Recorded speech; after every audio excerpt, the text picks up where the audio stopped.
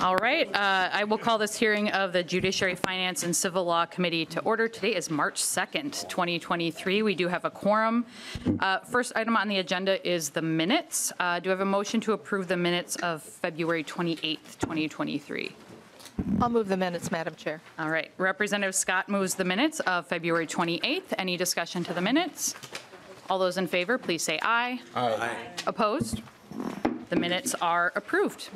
First bill we're going to take up today is House File 2000, Representative Stephenson bill.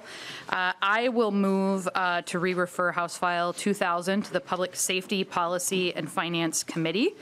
Welcome to the committee, Representative Stephenson. Please tell us about your bill. Thank you, Madam Chair, members of the committee. This bill legalizes sports betting in Minnesota, and we should be clear from the outset that sports betting is already happening in Minnesota. We have a robust black market here. People just use shady websites, digital workarounds, and other means to place bets. What this bill is about is creating a legal marketplace that will displace that illicit market, and in doing so provide consumer protection, ensure the integrity of the game, and limit money laundering and other illegal activity. In 2018, the Supreme Court struck down long-standing federal law prohibiting sports betting in states other than Nevada and New Jersey. And since then, over 30 states have legalized sports betting. All of Minnesota's neighbor states, as well as Canada, have legal sports betting. This is an idea whose time has come, or in the words of my friend Pat Garofalo, no Minnesotan should have to go to Iowa to have fun. Having said that, it is important to get this right. This is the biggest change to our state's gambling laws in 40 years. And during the interim, I engaged with every stakeholder I could. This was an interim a year ago. I traveled the state, going all the way from Red Lake in northwestern Minnesota to sports betting data companies located in downtown Minneapolis, listening and trying to develop a Minnesota-specific model for legal sports betting. During that process, I consulted with all 11 of the tribal nations located in Minnesota, along with our professional sports teams, the University of Minnesota, sports betting companies, and experts on problem gaming. I also examined the law in other states that have legal sports betting. The product of all of that work is a bill that's before you today. It is substantially similar to the bill that passed with bipartisan support off the House floor last year. The bill includes both brick and mortar sports betting at tribal casinos, as well as statewide mobile sports betting operated by the tribes in partnership with commercial operators. To put that in plain terms, if this bill passes, Minnesotans will be able to visit sports betting lounges at casinos all across Minnesota, and they'll also be able to wager on sports on their smartphones anywhere in the state. We would tax mobile sports betting at levels consistent or below states around the country. This money generated from the tax would be dedicated to three causes. First, the regulations and consumer protections necessary to make sure that sports betting is fair and doesn't influence what's happening on the field, particularly at the amateur level. Second, we devote 40% of the tax revenue generated to addressing problem gaming. And we need to be honest. Most people can gamble without issue, but for a small subset, it's a real problem. We would devote more resources than ever before to confronting this problem. This would be the largest investment by far in any state in the country on problem gaming ever. Finally, 40% of the tax revenue raised would go to funding youth sports and other youth programming across the state, but with particular emphasis on communities experiencing high levels of juvenile crime. Juvenile crime is at unacceptable levels in Minnesota, and while there's no single cause or one single solution, we know that when kids are busy playing sports, they're not getting into trouble doing something else. House File 2000 is supported by the Minnesota Indian Gaming Association and its member tribes. It's also supported by all of Minnesota's professional sports teams.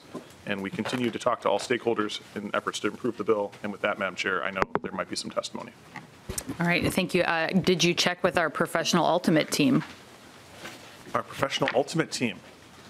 Well, add that to the list. Yes, the Minnesota wind chill on notice. We do have a couple of people from the public signed up to testify. I have David Prestwood. Representative Scott. Thank you, Madam Chair. Could you explain what you just said?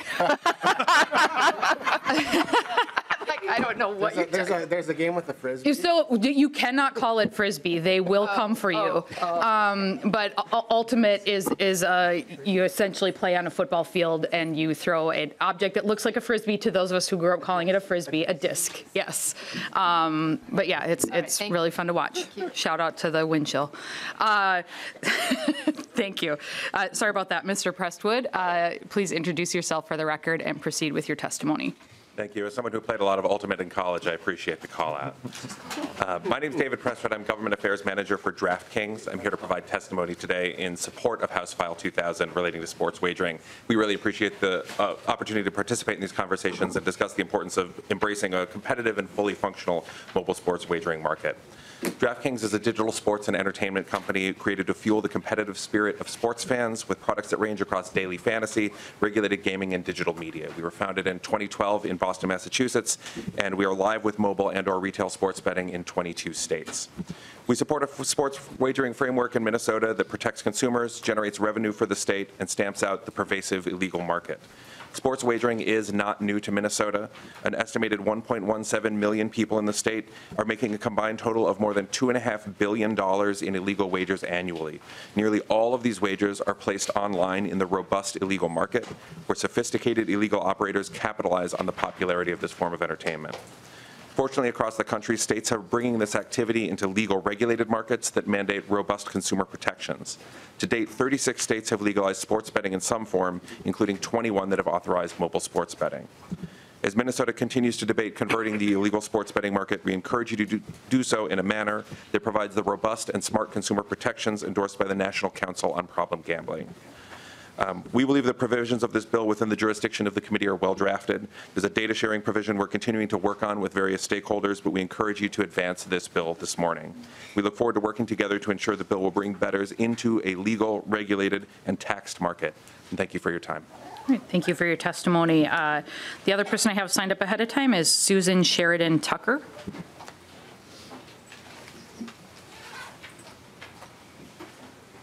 Please introduce yourself and proceed with your testimony.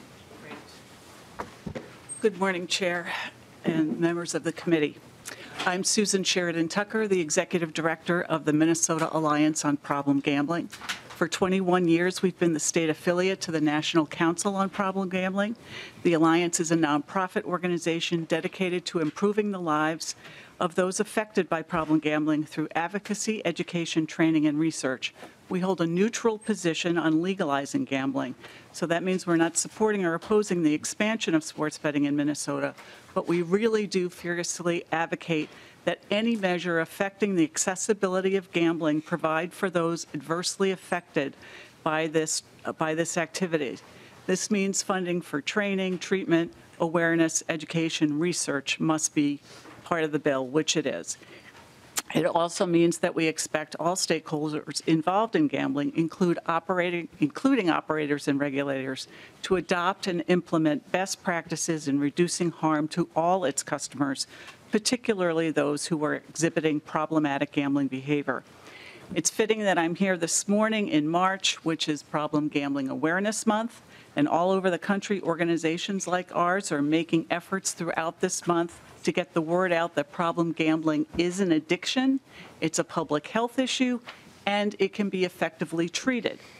We recognize that most Minnesotans can gamble without a problem, but let's not forget the 250,000 Minnesota adults who exhibit problems with their gambling and the 56,000 who likely meet the clinical criteria for gambling disorder, nor the 10,000 high school students who indicate signs of problem gambling.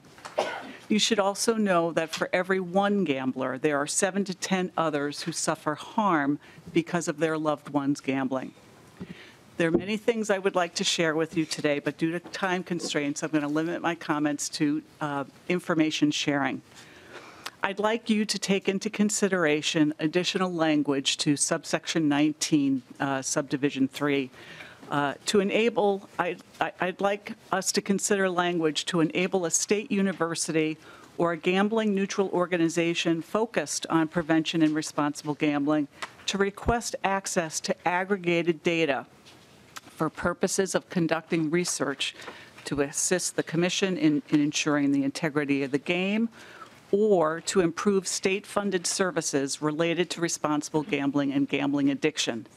The data would not be public, and the state university or gambling-neutral organization would not disclose the data to any person except for the purposes of conducting approved research or as part of a peer-reviewed research report or pursuant to an agreement between the state university or the gambling neutral organization and the sports gaming proprietor.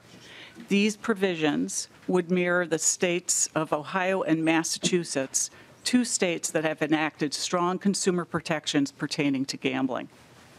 In so many ways, mobile betting presents challenges to those most vulnerable to addiction. It's a gateway to data collection, which has not been seen in normal gambling platforms. Operators and their licensees will be collecting quite a bit of data that can help answer many questions that researchers have concerning gambling behaviors and can provide insights into whether more individuals are becoming addicted to gambling. Without access to anonymized player data, we are denied the ability to discern the real impacts. As technology becomes more sophisticated, algorithms are designed to tailor to individual players almost in real time. Learning what games a player likes to play, what kind of bets they make, how much they spend, how much time they've played, how much they've lost, how much credit has been extended to them. These are all Tucker, I'll need you to wrap up. data. And so we'd like you to consider that. Thank you very much. All right, thank you for your testimony. Are there any other members of the public wishing to testify on this bill? Please come down.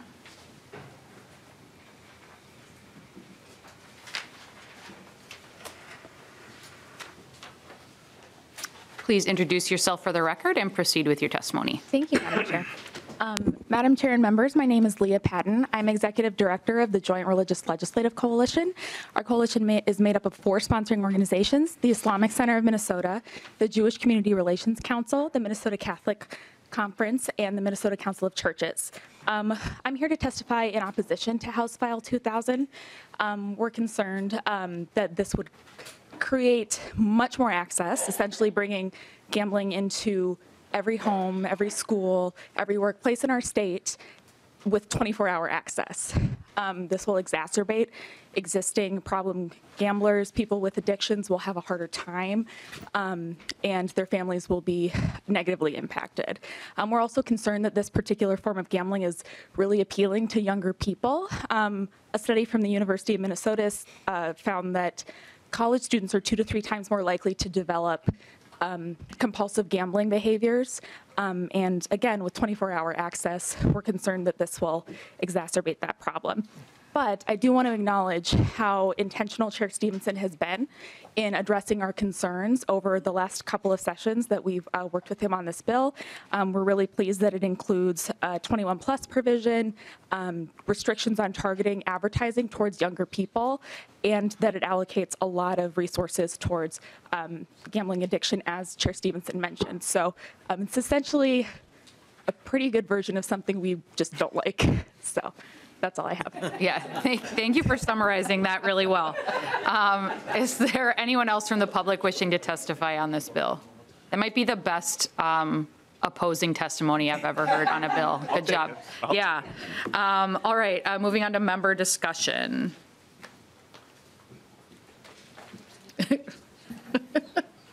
Oh, Representative Carroll. Thank you, Chair. Let me just say to Chair Stephenson that I appreciate your efforts, but having grown up in Iowa, I can attest to the fact that you can have fun in Iowa, especially various parts of Iowa. Secondly, it seems like, as a Hennepin County prosecutor, looking at the various legislation that you're authoring and working on, that your common denominator is you want to eliminate the black market, whether it's here or cannabis or whatever. Representative Carroll, we can't speak to motives. Goes both ways. Well, it's a good motive. It doesn't matter. We can't speak to why people do things. Thank you, Chair. I appreciate the admonition. But anyway, I applaud Chair Stephenson's efforts, and I've talked to him about this bill. I was concerned about the addiction aspects and the steps he's taken to deal with that, and importantly to try to eradicate the black market. So thank you. Right, Representative Scott, or do you want to go last? I can go now. Okay, Representative Scott. Thanks. I don't disagree with the last testifier's sentiments, but not a big fan of gambling. I've seen it harm a lot of people. But Representative Stephenson, you came up to me, and I guess you tried to call me. I'm sorry, I didn't. My phone was buried in my purse. But last year when the bill was heard, we talked a little bit about the data pieces, and there's a list that people that have problem gambling or other issues, that they would go on this list as being prohibited to participate. And just the comments made back then were saying, how does a person know they're on that list? How do they get their name off of that list, if ever? So my comments, I guess, would be surrounding that particular list.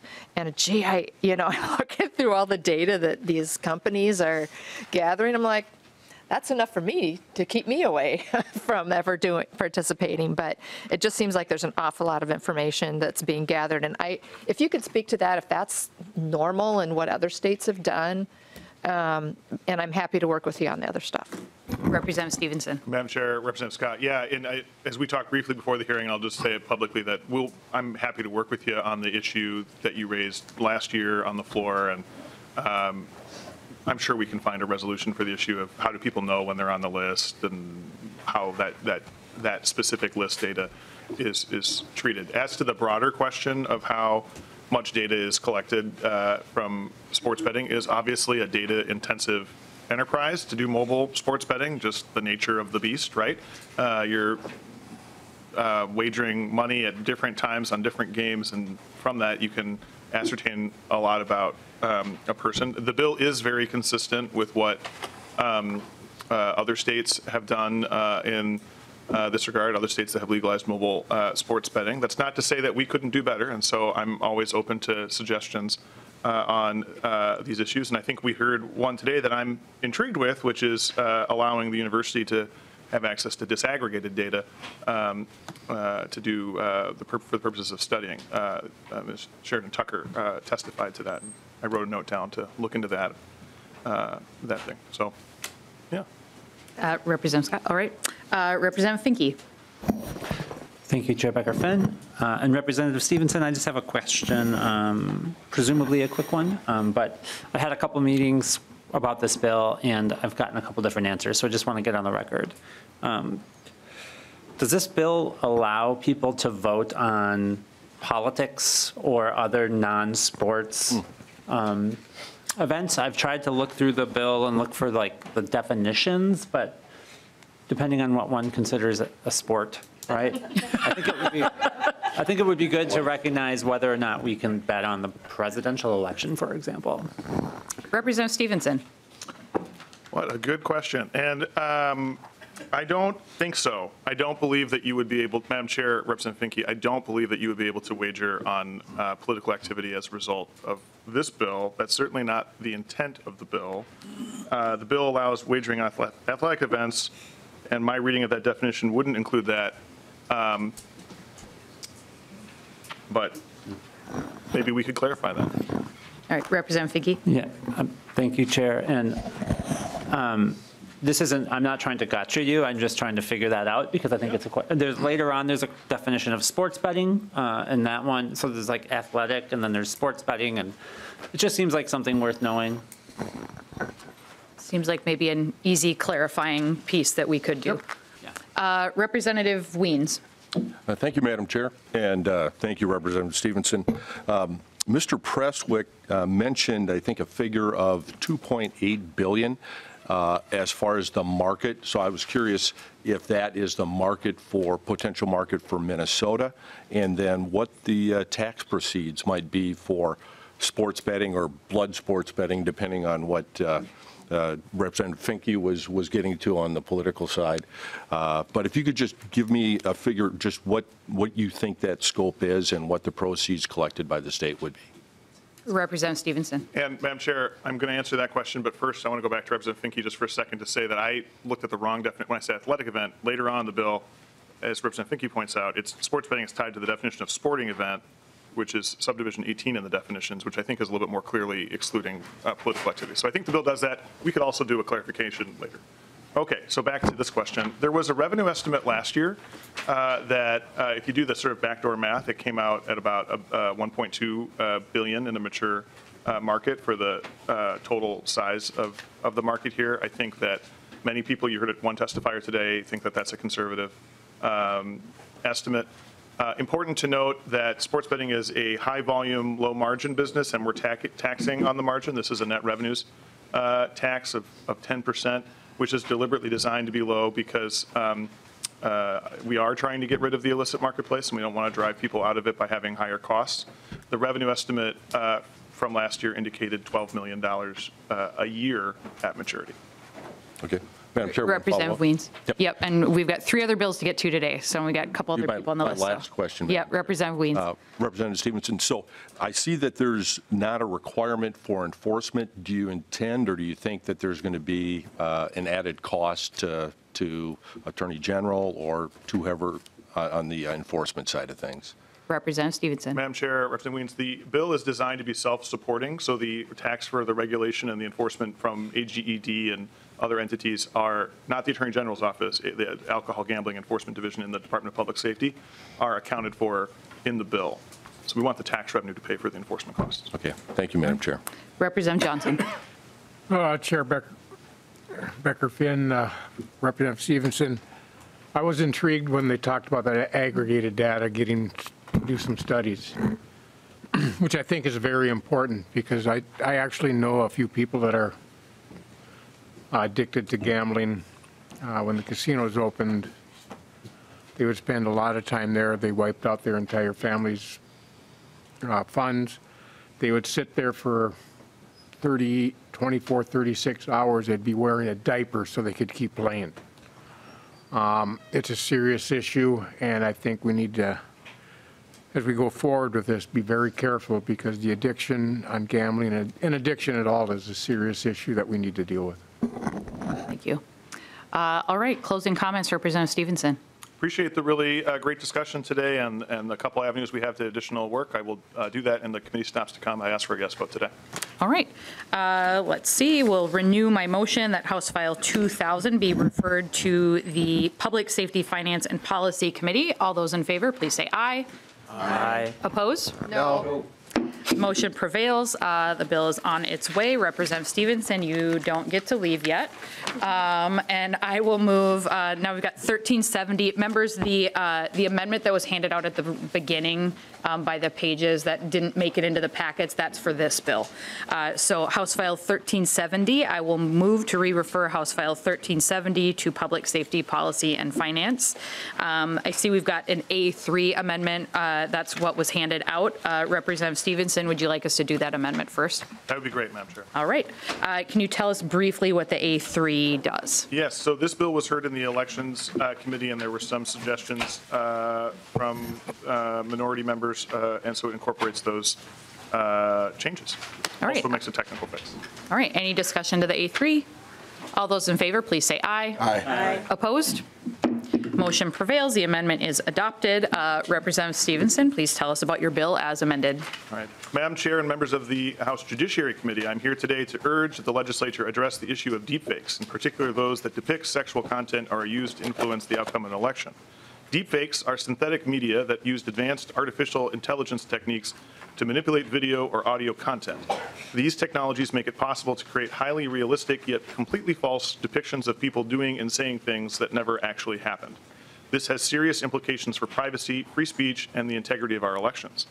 One of the most concerning applications of deepfakes is the creation of non-consensual pornographic content, which is commonly referred to as revenge porn. This is a serious violation of privacy and can cause significant harm to the individuals portrayed in the content. In many cases, the victim is unaware that the content exists and may only discover it after it has been widely shared online. Another area of concern is the use of deepfakes in political propaganda and election interference. With the increasing sophistication of these technologies, it is becoming easier to create convincing fake news or propaganda that is designed to manipulate public opinion. This could potentially have a significant impact on the outcome of elections, undermining the integrity of our democratic process. To address these challenges, I believe it's necessary for legislation to be enacted that regulate the distribution of deepfakes. This issue is a serious and growing concern that demands immediate action. I urge this committee to take the steps to protect the privacy, free speech, and democratic rights of all citizens. Thank you.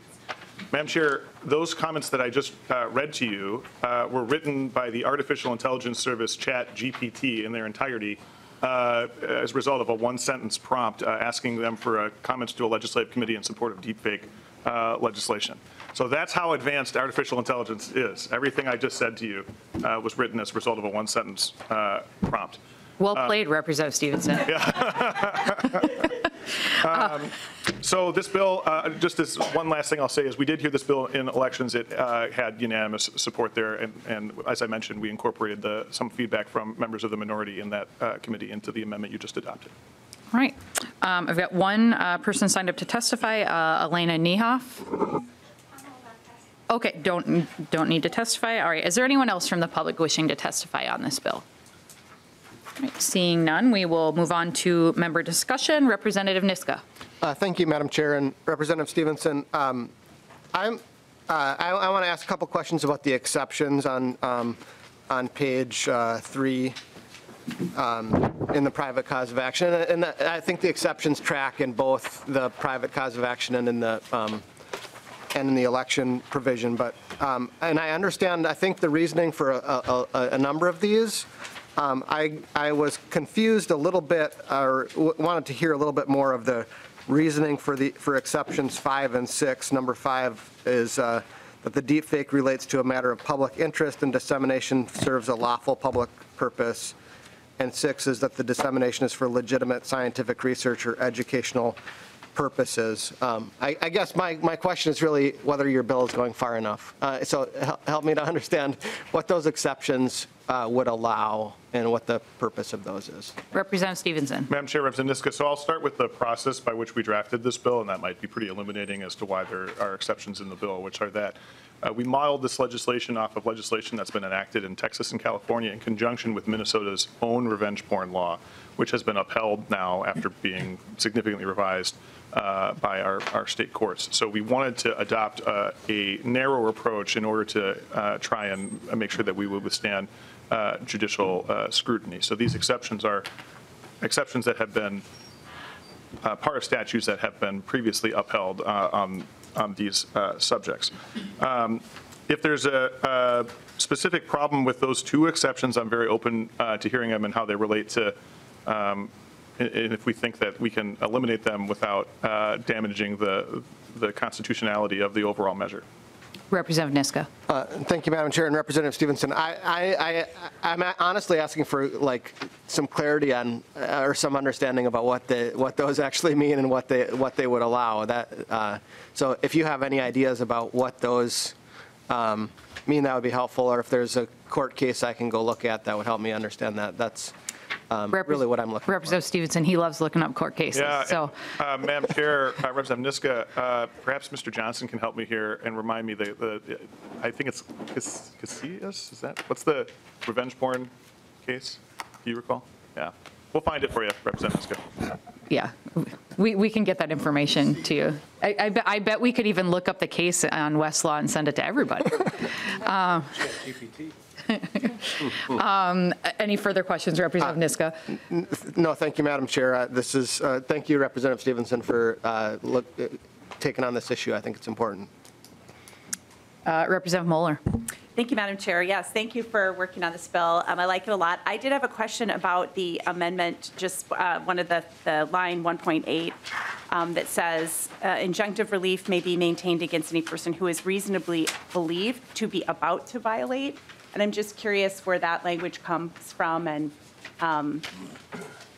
if you could just maybe describe that, that would be helpful. Representative Stephenson. Madam Chair, Representative Moeller, so as I meant, in the Elections Committee, there was some desire to see injunctive relief added to the elections side of the bill. I believe there's already injunctive relief on the pornography side even before the bill started. Your question is specific to the language about how that section is drafted, and I don't know if Mr. Johnson can articulate how that's probably consistent with other injunctive relief sections. Mr. Johnson. And you keep him busy, Representative Stephenson. I'm very unfair to Mr. Johnson, but he never fails me. Madam Chair, Representative Stephenson, Representative Moeller, I'm going to have to say that I need to remind myself where this language specifically came from. Honestly, I don't remember if it was sent to me as a specific request or if I pulled it from existing statute when drafting this, but I can get back to you later today. It's headed to the Public Safety Committee after this, so I think we'll be able to address it at that point, if that's okay, Representative Mueller. That's fine, thank you. All right, any further, Representative Scott? Just real quickly, Representative Stevenson, on the questions that Representative Niska had, I know this is going to public safety, so I'm just looking for examples of 5 and 6 and those exemptions of like what it means and what kind of everyday examples that we could kind of relate to, like what's a matter of public interest. And I don't know if Mr. Johnson has an answer to that, or if you do, or maybe that could be asked in public safety, but I'm really curious about some of those exceptions and what they actually mean practically. Representative Stevenson. Madam Chair, Representative Scott, I think I'm through abusing Mr. Johnson for today, but I will, that's probably not even true. Oh, he says he can handle this one. I mean, he can handle everything, but Mr. Johnson. Madam Chair, Representatives, so this language is identical to the language that's in current statute that's related to what the 2 provisions that are currently referred to as our revenge porn bill. 617, I think it's 261 is one of them, and I forget the other citation. But it's in both places right now. My understanding is that both of those were adopted in relation to that bill, with the idea that sometimes having been turned into an anonymous situation, faces blurred out, et cetera, it can be helpful to share some of that information, essentially to fix a problem, to show that the initial, that the falsified image was somehow falsified, and show it in a comparison. I believe that's the purpose of the being a matter of public interest and therefore serving a lawful purpose. So for example, a news report might say, here's the fake one, here's the real one, here's how you know that it's fake. And in that situation, disseminating the artificial would be protected and not a violation. Great answer. Representative Scott. Yeah, thank you. That was very helpful. And that was, as I read through this bill, I'm like, well, how do you know what's real and what's not? You know, what has been made up? Are there specific things that they look for if you know the answer to that question, Representative Stevenson? Representative Stevenson. Madam Chair, Representative Scott, I'm not that technologically sophisticated as my children can attest to. And and I will note, this isn't quite to what you're saying, but there are specific intent and knowledge requirements in order to be liable. So you would have to know that something is not real in order to be liable under the bill, which isn't, I think you're more asking just as the average person, how do you spot a deep fake? And I think part of the problem is it's getting increasingly hard to do just that, right? And that's why this is necessary. Like if it was really obvious that something was fake, we wouldn't need a law necessarily on this. But now it's getting to the point where it's really difficult for the average person to be able to tell. And the application of deepfakes is getting increasingly sophisticated and increasingly dangerous.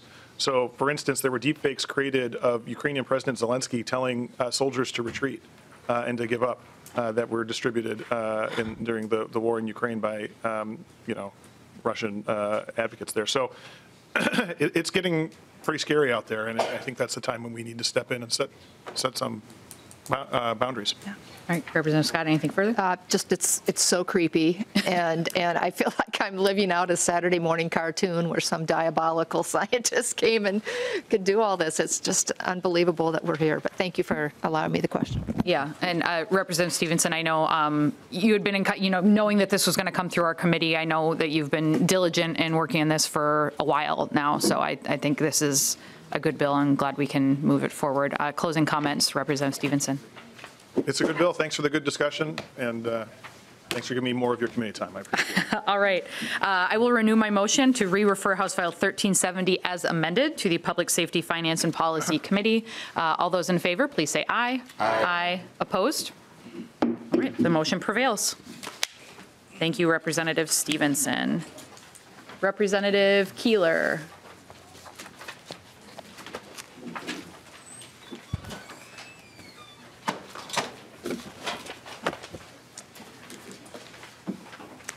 All right, so members, this is the ICWA-MIFPA bill that, if you remember, this is the bill that we heard the joint testimony over in the Capitol with children and families, and now we actually have the bill in our possession. Did go through discussion and the process in children and families, and now it's with us. In the meantime, the bill did pass. This is the first time this has actually happened since I've been chair of this committee, that the bill passed in the Senate. And so we did replace that with the Senate file number. So we're working off of the Senate file. So that's why there's a Senate file in your packet and not a House file, because this already passed over in the Senate.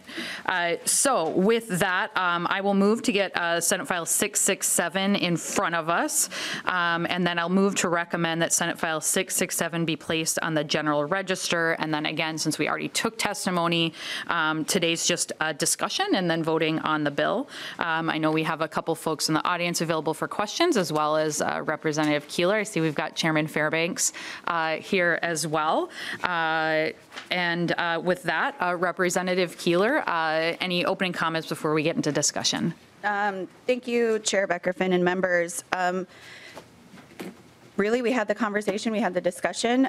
We do have tribal leaders here, and I would actually like to just yield my time for our tribal leader to make a statement. Sure. Chairman Fairbanks, please introduce yourself for the record. Welcome to our committee, and please go ahead. Thank you, Madam Chair, and also members of this committee. I'd like to say miigwech from White Earth Nation. You know, I know this bill's been a good bill. You know, I know protecting our children, and you know, I think it's beneficial to all the nations across Minnesota. I know how important it is that we get your support, you know, on this, and I think it's a good thing for all of us. So I want to say miigwech to all of you in this committee for being a part of this. So thank you. Yes. Yeah, and thank you very much for being here. It's not every day we have tribal chairman here in the committee, so I appreciate you being here today. With that, we will move on to member discussion. Members, any discussion to the bill? And we kind of fully talked about it, heard a lot of testimony previously. Representative Curran. Thank you, Chair. And I just want to, I know Representative Keeler, Representative Kozlowski, we've talked about this before. I just really appreciate all your effort on this bill, making sure that it's moving forward. It is, you know, one of the most important things that I think we're going to pass this session. And so I just want to make sure that that's heard today, and that you're appreciated again. I know how tough it is to go through this information time and time again. And so I just want to acknowledge that and thank you for your diligent work on this. All right, any further discussion to the bill? Representative Scott.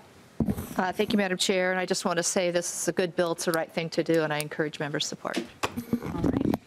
Any closing comments, Representative Keeler? Madam Chair, I would just acknowledge that there was a fiscal note that came over from the Senate confirming that there's no cost to this. I know that that's been some of the questions, and I'm not sure when we take a Senate file if you see the Senate fiscal, but there is no cost to it. That was one of the questions. Yeah, thank you for getting that on the record. All right, with that, I will renew my motion to recommend that House Senate File 667 be placed on the general register. All those in favor, please say aye. Aye. Aye. Opposed? All right, the motion prevails. Thank you so much. Thank you, Chairman Fairbanks, and the other tribal leaders who are here today. Miigwech, thank you. Thank you, Representatives and Madam Chair. Yeah, thank you. All right.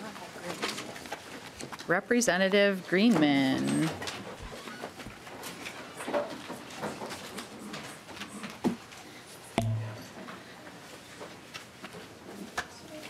Not here yet. I know. That's not like her either. No, it isn't like her. Probably got another committee to be in. All right, so I guess I'm not going to recess us, but this would be the time if you want to go to the bathroom, grab a refill on your coffee. We'll give her a couple minutes to get here. There we go. Representative Greenman. It's just about the hounder. Yeah, yeah, we were just, you wait for your phone to blow up with everyone asking where you are. Welcome to the committee, Representative Greenman. I will move to re-refer House File 3 to the State and Local Government Finance and Policy Committee. I know that we have the A15 amendment. Representative Greenman, would you like us to move that amendment? Thank you, Madam Chair. Thank you for your patience and letting me come a minute late. Yes, I'd like you to move that amendment. All right, I will move the A15 amendment. Representative Greenman, please tell us what the A15 does. Thank you, Madam Chair. The A15 does three things. First, it includes a set of technical changes and conforming changes to align with the bill's language in the Senate that's sort of a little bit ahead of us in the committee process.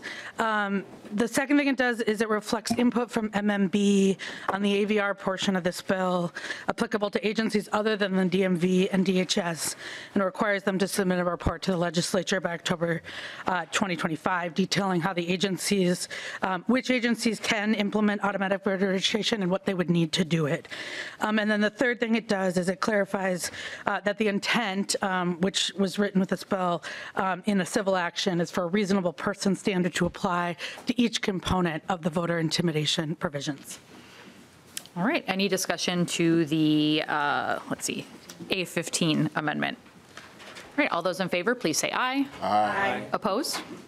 All right, the motion prevails. The amendment is adopted. Representative Greenman, please tell us about your bill. And as we discussed, the reason the bill is here because of the civil penalties as well as the data provision. So if we can stick to that, that would be really helpful. Please go ahead, Representative Greenman. Thank you, Madam Chair. And I'm really grateful to be here in Judiciary. I think this is our fifth stop to present the Democracy for the People Act. It defends and strengthens Minnesota's best tradition of inclusive participation, sound election administration, and grassroots people-powered democracy. As the chair said, we've heard and discussed the full bill on elections, and it's had a lot of stops already. It has a few more. So I'll confine my remarks to the parts of the bill, the data provisions, the enforcement related to the prohibition on voter intimidation and deceptive practices, and the civil penalties related to the violation of foreign influence corporations. This is a package of common sense solutions that rests on the premise that our state works best when the voices of Minnesotans, not corporations, not special interests, are at the center of our democracy. When all Minnesotans, black, brown, indigenous, white, metro, greater Minnesota, rich, poor, Democrats, Republicans, and folks with no party at all, when they can participate freely and welcoming in our democracy. The relevant provisions of this bill protect the freedom to vote and respond to the rising risk of threats, disinformation that we've seen over the last few years. At the national level, the Department of Homeland Security, the FBI, the National Counterterrorism Center have identified heightened threats targeting our elections. In 2020, we had an experience where we saw a private firm, Atlas Aegis, reportedly recruiting armed security contractors to come to Minnesota to be outside polling places. While the quick intervention of our Attorney General at the time and the Secretary of State was able to prevent that intimidating conduct, threats, intimidation of voters and of elections officials have been on the rise across the country. In 2022, there was concerning increase of intimidation in states across the country. In Arizona, we saw extremist groups recruiting folks to monitor drop boxes. In Colorado, we saw a group called U.S. Election Integrity Project organizing volunteers to go door to door in search of voter fraud. We've seen non-governmental groups across the country and in Minnesota organize their own poll worker trainings with instructions about what to do in the polling places that are out of step with Minnesota law. So we're grateful here in Minnesota that, to our knowledge, voters have not yet faced that same level of threats and intimidation as we've seen in states like Arizona, Florida, Wisconsin, Michigan, Pennsylvania, and Georgia, and other places. But unfortunately, the problem is only growing and emerging as we head into another hotly contested election in 2024. This bill is an opportunity to draw a clear line of what's permissible and show that the conduct, threats, interference, intimidation, deceptive practices is unacceptable. It provides clear lines and protections a few ways. It prohibits intimidating a voter with the intent to compel a person to register or to abstain from registering, to vote or not vote, and vote for specific candidates or not to vote for that candidate. It prohibits intentionally deceptive practices intended to impede a voter from exercising their right to vote, and it prohibits intentional efforts to interfere with others who are helping to help folks vote. It gives victims and law enforcement clear lines, civil and, we discussed the criminal tools in public safety, that they need to fight deceptive practices and acts of disinformation intended to interfere with the vote. This bill also, and the sort of other piece of this under this jurisdiction, closes a loophole in Minnesota law by extending the existing prohibition of foreign nationals contributing in our elections to foreign influenced corporations. As anybody who's knocked on a door in the past decade or two knows, Minnesotans are tired of the flood of big money in our elections, and they think that corporations, big corporations and the wealthy, have too much influence already. This is a problem that voters want to fix, but unfortunately, the Supreme Court and Citizens United have taken away most of our tools in the toolbox to respond to the desire of the public to limit corporate spending in our politics. But the courts continue to allow laws that restrict contributions by foreign nationals in our elections. And Minnesota already has that law for individuals, but our law doesn't affect foreign nationals who are operating in corporations. What this provision does is extend the existing prohibitions on foreign national contributing in our elections to foreign influenced corporations. I think it's well thought of that Citizens United stands for the position that corporations are people, or I think the Supreme Court said association of citizens. So it stands to reason that if foreign nationals can't spend in our elections, they shouldn't be able to get around that just by doing it in corporations. This bill applies the existing penalties in 211B for violating these prohibitions. So those are the existing penalties if you're a foreign national or excuse me, a corporation spending in our elections. These penalties are already in statute. So I think because I thought we were short on time, I don't have any testifiers unless they're public testifiers, but I'm happy to stand for questions. We can always become short on time. That's how it works in this place. We do have a couple of members of the public signed up to testify. I have Ray Parker.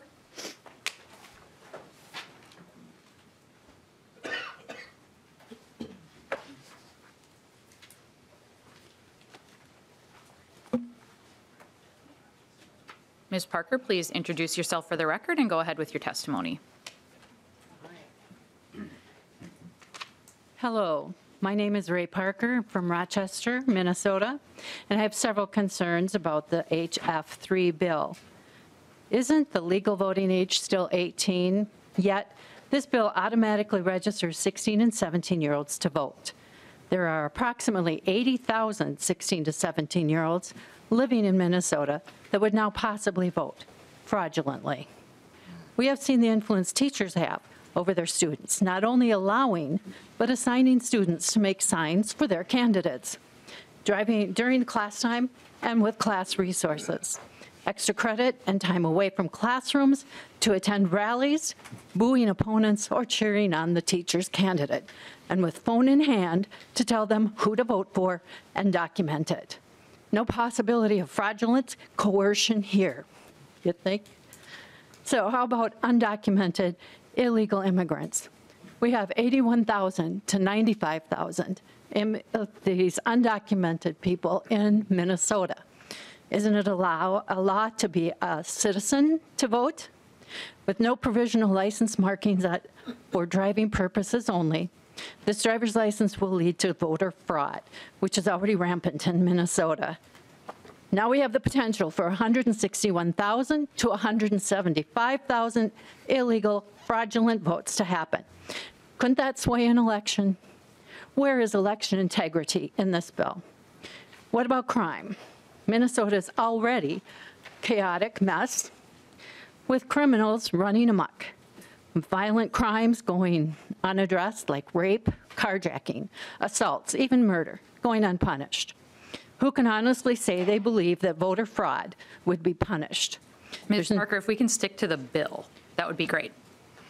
There's no teeth to this bill for illegally voting, no repercussions for fraud.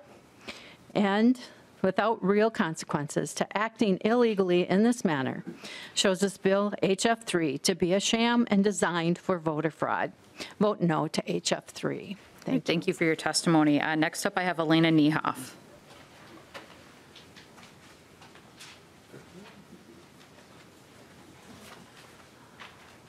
Please introduce yourself for the record and proceed with your testimony. Madam Chair and committee members, my name is Elena Niehoff. I'm from Rochester, Minnesota. I'm testifying in opposition to the bill HF03. We Minnesotans have the right to vote. Governments are instituted among the men to secure the rights of the people, including rights to have a safe election process. On the contrary, this bill fails to secure Minnesota election process. Example, Section 3, Subdivision 1, same-day registration and no provisional ballots. Click.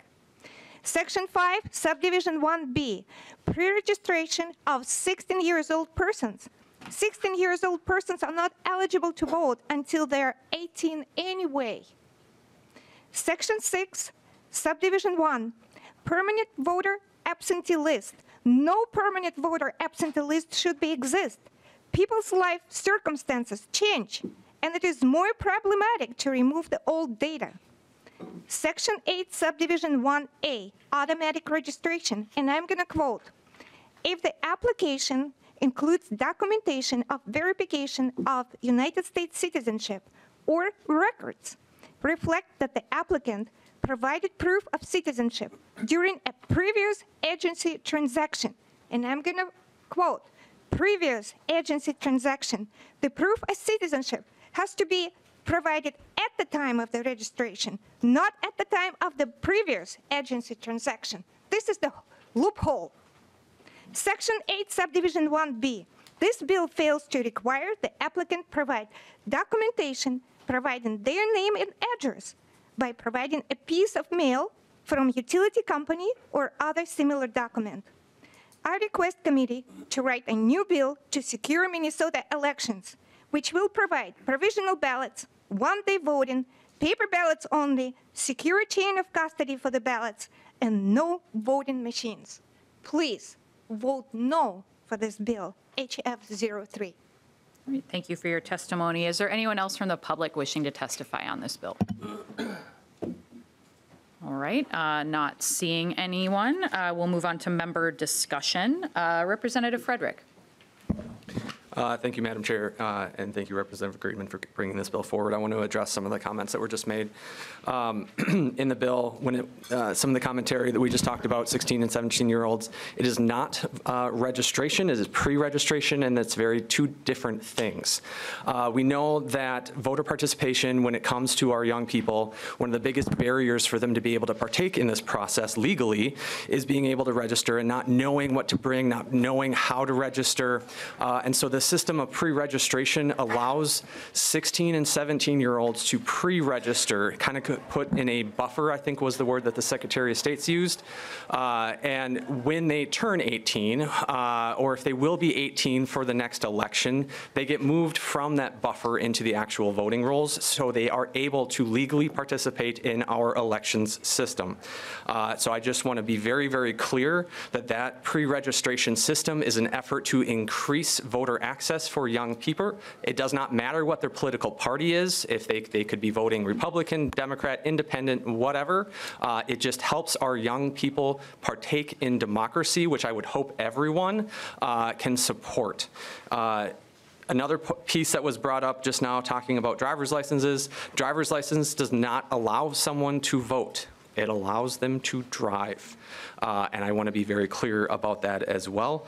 And then I guess the only question that would pitch to the author of the bill was talking about the permanent voter absentee lists. If someone's looking to change and remove their name or add their name or update anything, is that possible?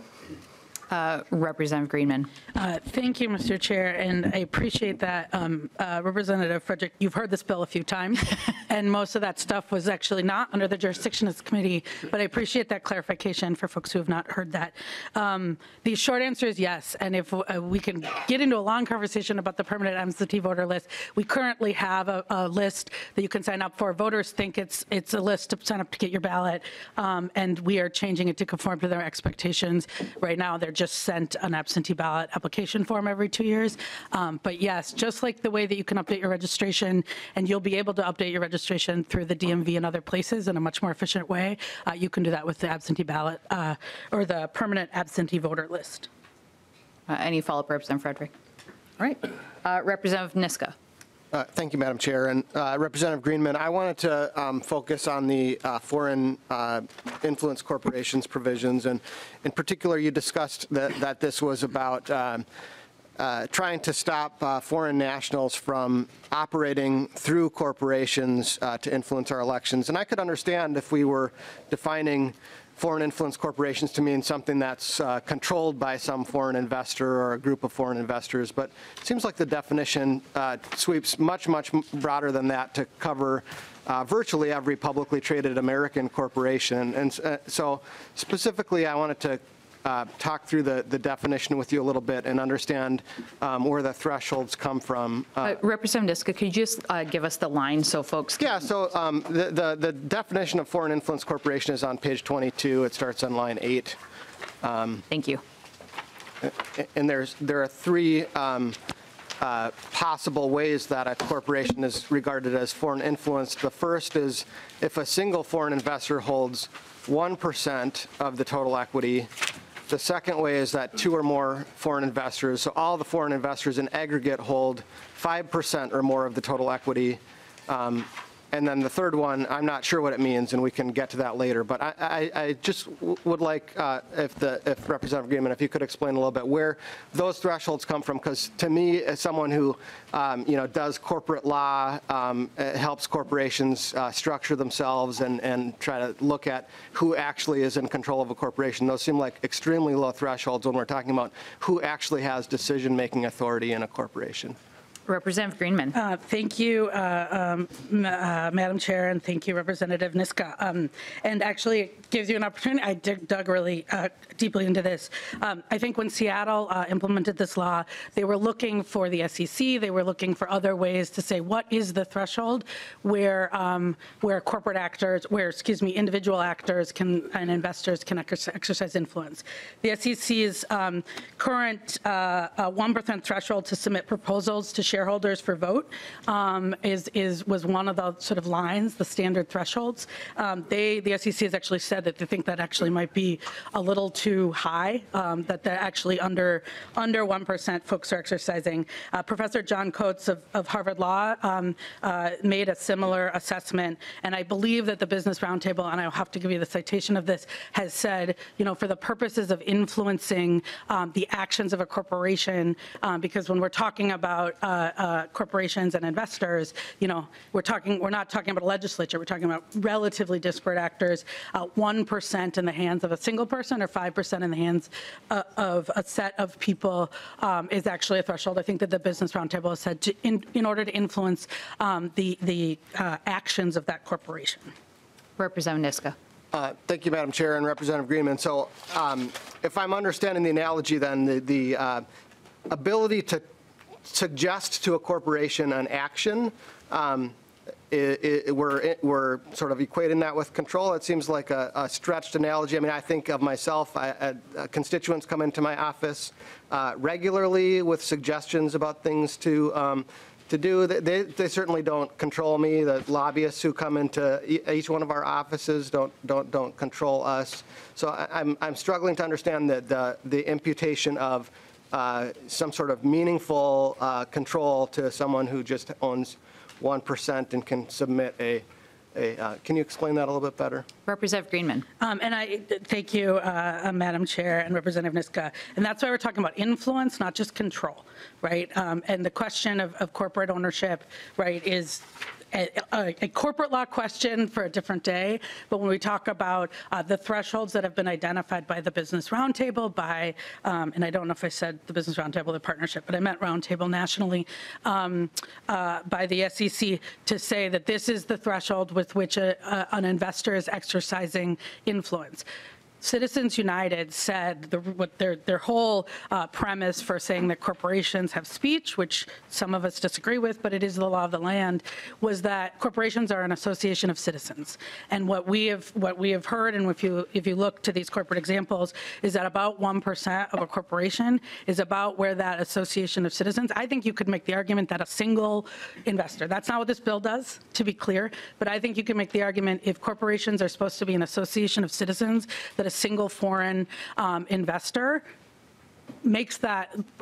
applies that law of prohibiting foreign influence or foreign contributions. I will say what we are trying to do here, and the reason that the Supreme Court has upheld, I think in Blumen versus FEC, the ability of us to prohibit foreign nationals and foreign actors from contributing in our elections is because fundamentally we're talking about the principle of self-governance. So for me, 1%, 5%, these are thresholds that are being used in with the FEC and other contexts. I think we really need to be careful and say if we're talking about an association of citizens and that's a level that can influence corporations, there is no reason that they should be spending money in our elections to influence American elections. Representative Niska. Thank you, Madam Chair, and Representative Greenman. I appreciate that explanation. A couple of, one comment and then another question.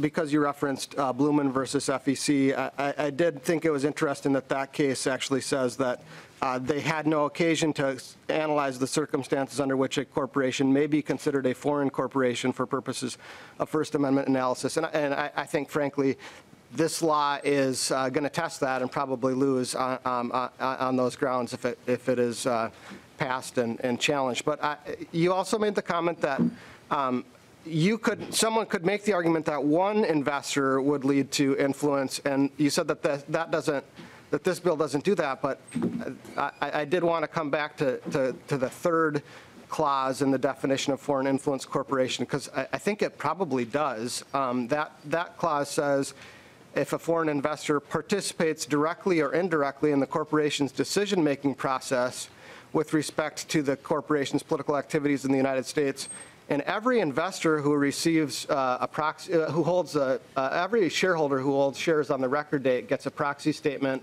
They get to vote on the directors of the corporation. The directors of the corporation then and then hire the executives of the corporation.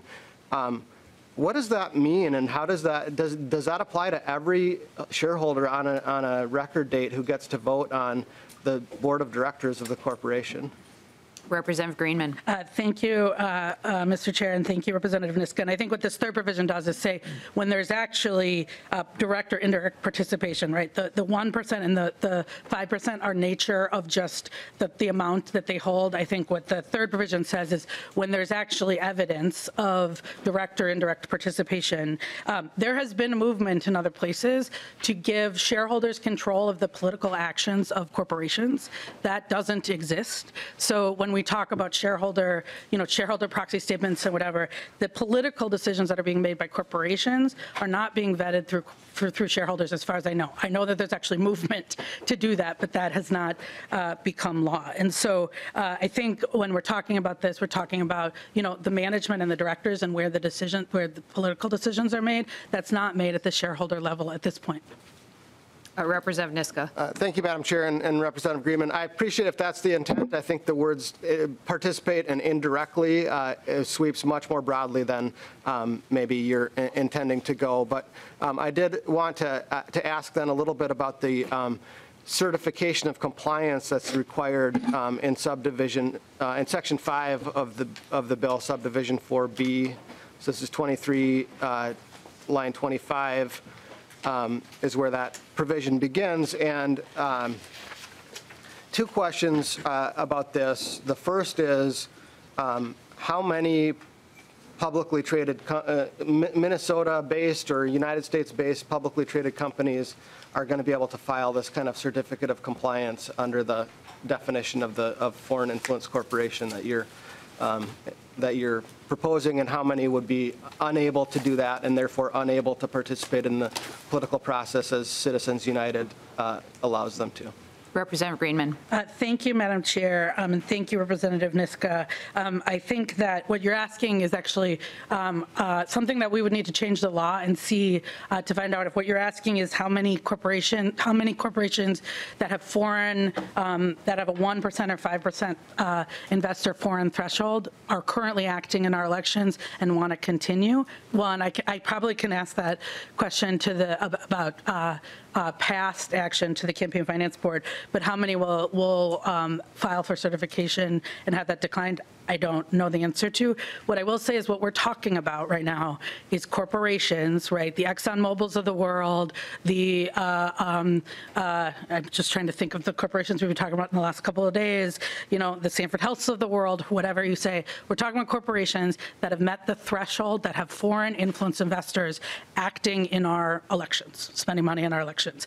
And to what you said, Citizens United very clearly says an association of citizens, but as you said, it doesn't speak about foreign corporations, but it does speak but the law has spoken very loudly about foreign nationals. And we're talking about foreign nationals participating, or foreign governments, as this definition says, foreign governments, foreign political parties participating in corporations that are spending money in our politics. All right, Representative Niska, final comment, and then we've got other members that on the list. Thank you, Madam Chair, and Representative Greenman. A publicly traded corporation can never say for certain on any date what 1%, who might own 1% of its shares. The SEC only requires proxy statements or disclosures to be filed when someone owns 5% buys 5% of the equity of a company. The certificate of compliance provision makes it impossible for any publicly traded company to ever file the certificate of compliance under the statute, and so it seems to me that this is, and based on your comments, that this is intended to prohibit any publicly traded company from exercising the First Amendment rights that Citizens United provides for them, the way it's drafted. Thank you. Comment, Representative Greenman. Madam Chair and Representative Niska, I think if a company wants to act in our elections, they should be able to say what percentage of their investors are foreign, because as we said, and if you go back to the reason that the courts have upheld a prohibition on foreign influences, foreign imprints, it comes back to self-governance. So again, if a corporation can't figure it out, to me, I think that the balance should lie to voters who are actually asking for us to do this. Representative Finke. Thank you, Chair Becker-Finn, and Representative Greenman for your bill. And I think that it's important to sort of just draw out a philosophical difference that we're hearing here, right, and how it approaches the work that we're trying to do, because we do hear often about a need to limit the ability of eligible voters to vote because of an existing fraud problem. And, to me, and as a person who reads, there is no voter fraud problem in Minnesota. I mean, we keep looking for fraud problems and we can't find them. We keep looking for this batch of voters who are voting that don't exist because they're not part of the factual record of our voting. But we want to continue to limit the rights of people to vote while expanding the right of corporations to influence our elections, which we all can see, right? And now we're having a conversation about making sure corporations with foreign influence are protected. So it's very important to draw these, we believe what we believe, and we do the calculus that we do and what our elections are supposed to look like, but I just want to remind people about what this law is doing. Who is this law looking to protect in our ability to run safe and fair elections in the state of Minnesota? Thank you. Representative Greenman. Thank you, Madam Chair, and thank you, Representative Finke, for drawing us back to the two things that this does, which is it is about ensuring that Minnesotans who are eligible to vote have access. It's about ensuring, and the provision, the voter intimidation provisions, about our ensuring that we are protecting them to exercise that sacred right, and we're protecting them from deceptive practices and other intimidating conduct. And it also is about protecting their ability to influence elections when it comes to the outcomes, and when we see a flood of dark money, a flood of corporate money. Another provision in this bill that we're not talking about today is just making sure that we know who's spending money in our politics. That is something that both Minnesotans from both parties have said really loud and clearly they're concerned about. So I really appreciate the clear line of what, at the end of the day, what this bill is about is ensuring and really putting Minnesotans back at the center of who of self-governance. Representative Johnson. Chair Becker-Finn. And actually, Representative Johnson, I just get a note from other members that if the audience cannot whisper and talk to each other, you can go out in the hallway if you need to talk. Members are having trouble listening to the actual debate that we're having, discussion that we're having. So go ahead, Representative Johnson. Chair Becker-Finn, Representative Greenman. I just wasn't planning to speak on this bill now. I was saving all that for the floor when it comes to the floor, but one of the groups that would have to enforce some of the stuff in this bill wanted some clarification because they weren't sure on it. They were wondering, needed clarification if an election judge are considered election officials. I'll allow you to answer this question, but this has been heard in public safety and other committees and is on its way to state government. So we really want to focus on the civil penalties and the data portions, but I'll allow Representative Greenman to answer that question. The short answer is yes. All right. Anything further, Representative Johnson? That was it. They needed clarification because of the civil penalties. They needed to make sure that the election judges were considered on that in case something happens. Representative Scott. Thank you, Madam Chair. And a couple of questions. But first, maybe a statement too. To make the jump from foreign nationals to this kind of new made-up definition of foreign influence corporations is a pretty big leap. So I wanted to get that on the record. And I wondered too about, one of the things with legislation around here is it should achieve some sort of balance, right? And especially when we're talking about election law. And I just see sort of an imbalance and wondering why this bill doesn't, well, let me ask it in the form of a question. Representative Greenman and Madam Chair, does this bill affect labor unions and nonprofits that might have foreign influence? Representative Greenman.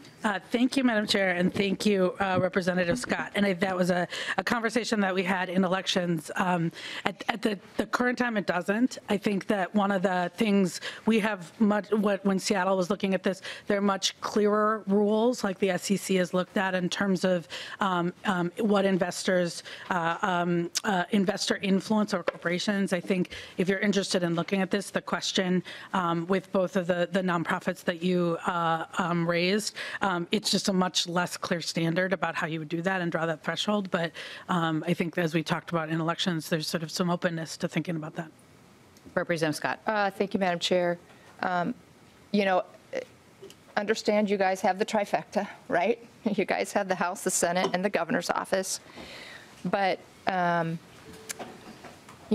of your campaigns are largely financed through Alliance for a Better Minnesota and through entities like the Education Minnesota Union and other unions. So this is a very one-sided bill, in my opinion. It really is tipping the scale in one direction.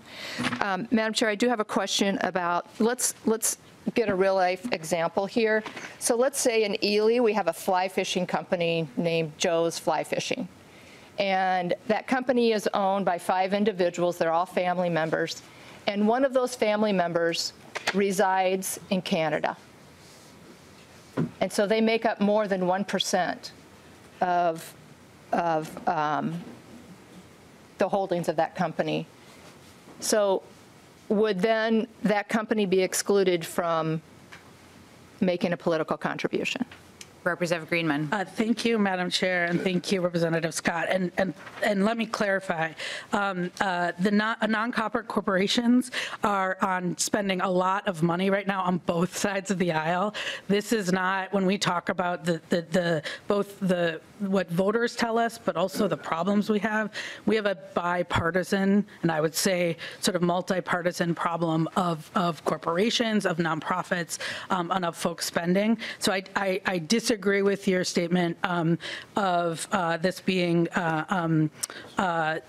one-sided. I think I could give you probably 10 examples of C4s that are spending that are currently not required to report that may apply to this on both sides. So happy to share some of that. Would love to do that with some more information from the Campaign Finance Board. But to your question about a corporation, and you said resides, I assume you mean a citizen, because we're talking about foreign nationals. We're not talking about U.S. citizens who are living in Canada.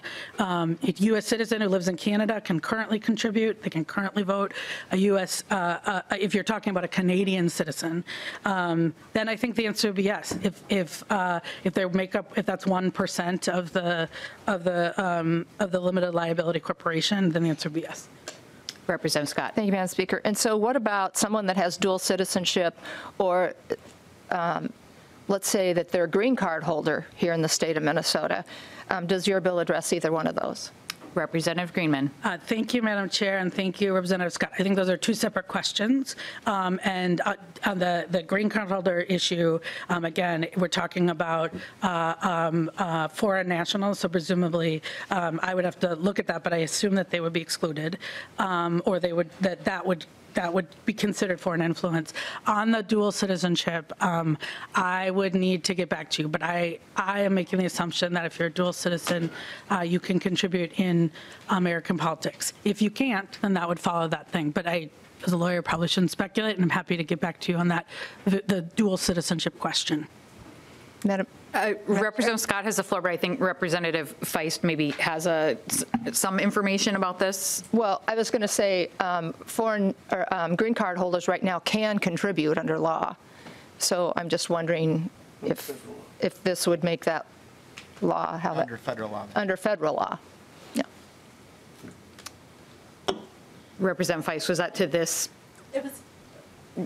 Thank you, Madam Chair. So that is true, and it is a good question just in terms of how this bill, how you want it to be structured, because green card holders can donate to political campaigns. But on dual citizenship, I just wanted to say that the United States recognizes dual citizenship completely. So if you are a U.S. citizen and a citizen of any other country, you are still considered a U.S. citizen under U.S. law. So. Thank you. Further, Representative Scott? Yeah, thank you, Madam Chair. I want to shift for a moment to the express advocacy portion of the bill. And Representative Scott, if you could point us to where in the bill, and hopefully this is relating to data or civil enforcement. Sure. It's on, thank you, Madam Chair, it's on page 21. The definition is 21.5 and following. And my concern is, Representative Greenman, do you think this portion of the bill will have a chilling effect on people's First Amendment rights on both sides of the aisle? Representative Greenman. Thank you, Madam Chair, and thank you, Representative Scott. This is adopting the current federal standard for express advocacy, so my answer is both no, and at the federal level, this is the current standard for independent expenditure disclosure. Representative Scott. Thank you, Madam Chair. And so who will be having the power to determine the thresholds for this? Is that the Campaign Finance Board or some other entity? Representative Greenman. Thank you, Madam Chair, and thank you, Representative Scott. I'm not sure what you mean about thresholds. What this bill does, what the express advocacy does, is close the loophole of the magic words, which is what they've done at the federal level. So it says it's a functional equivalent. It says if you're spending money that can be only interpreted by a reasonable person as containing advocacy of the election or defeat of one clearly identified candidate, that has to be reported. So that is the Campaign Finance Board. At the federal level, it's the FEC. But what this does is basically say you cannot get around the standard just by not using 4 specific words. If a reasonable person would think, and when we heard this bill in elections, we actually had the Campaign Finance Board chair show a lot of really good examples that you probably couldn't tell the difference between the one that said the magic words and the one that didn't. And that's what this is intended to do, is just actually enforce a standard as the express advocacy standard in law.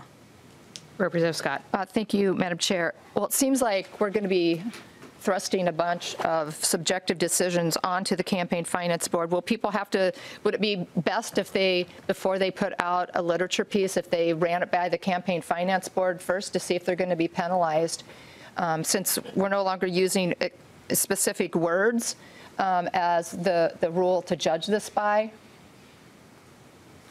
Representative Greenman. Thank you, Madam Chair. And let me just clarify, what we're talking about is disclosure and transparency. So this is just requiring those expenditures to be disclosed to the Campaign Finance Board, like on the candidate side, we do with all of our expenditures.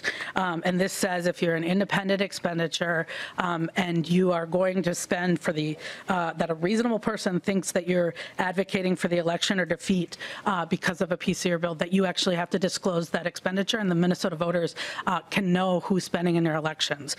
The reality is when you look at these ads, and I think we've all seen them, it is pretty clear, and people know the ads they're making. They're doing it for very specific purposes. They're just not using those 4 words, so they don't have to disclose. Anything further, Representative Scott? Final comment. And I know Representative Greenman mentioned Seattle and their adoption of this language, or very similar to this language.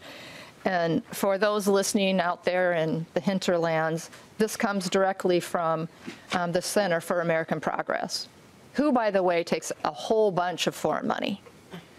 And so I think this is a disingenuous bill meant to just penalize and restrict one side of the aisle in elections. Thank you, Madam Chair. Representative Frazier. Thank you, Madam Chair, and thank you, Representative Greenman, for bringing this bill. We've heard it's been a good discussion, but we've heard a lot of discussion about balance. I think the bill that you're bringing here, and I think you've been clear, the intent here is to provide some balance.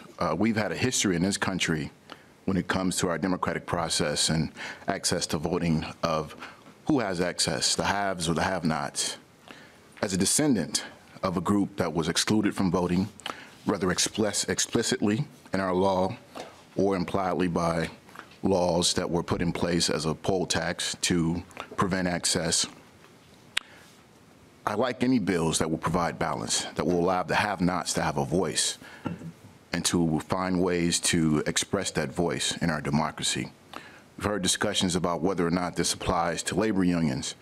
Labor unions expressly exist because there's a pushback and a collaboration and solidarity against the haves, for the have-nots to have the opportunity to speak out and push back and have some say in what happens in the policy within this country and countries around the world. That is what they are made of, the workers, who, by the way, outnumber the corporations and the entities that for far too long have had the type of influence over our policies in this country. So I applaud the bill. I thank you for bringing it. I look forward to standing side by side with you if we push forward to get it into law. Thank you. Thank you. Closing comments, Representative Greenman. Thank you, Madam Chair, and thank you for the discussion. If I knew I had an extra couple minutes, I would have brought some testifiers, because we've heard a lot. And ultimately, this is about the Minnesotans across the state. This is about balance. This is about shifting the balance in our democracy back to the Minnesotans and voters who should have a say. So with that, and who should, frankly, have the say about what we're doing here and what policies we're creating. So with that, Madam Chair, I'd ask for your support. All right. I will renew my motion to re-refer House File 3 as amended to the State and Local Government Finance and Policy Committee. All those in favor, please say aye. Aye. Opposed? No. The motion prevails, and the bill is on its way to state and local government. Thank you, members, for a productive week. With that, we are adjourned.